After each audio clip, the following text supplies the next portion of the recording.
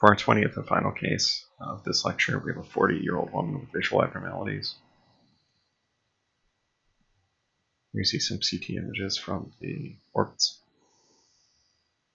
This happens to be post-contrast imaging. You see coronal imaging also through the orbits.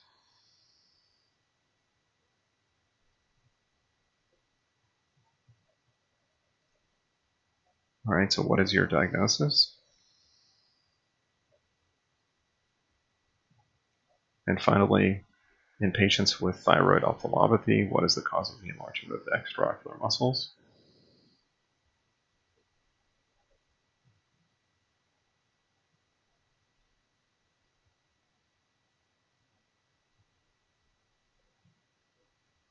So this is a case of thyroid ophthalmopathy, which is seen in Graves' disease. In this case, you have bilateral, often symmetric enlargement of extraocular muscles. Usually won't have involvement of the other structures such as the lacrimal duct or optic nerves. They also tend to spare the tenon insertion, so near the globe itself. Here's a mnemonic for remembering the order of most likely involvement. So it's I'm slow, or inferior, medial, superior, lateral, and then oblique. The cause of the enlargement in this case is the autoantibody causes infiltration of the muscles of the orbit. For this reason, only patients with Graves' disease will have optic involvement. If you just take exogenous thyroid, for instance, you won't get enlargement of your extraocular muscles.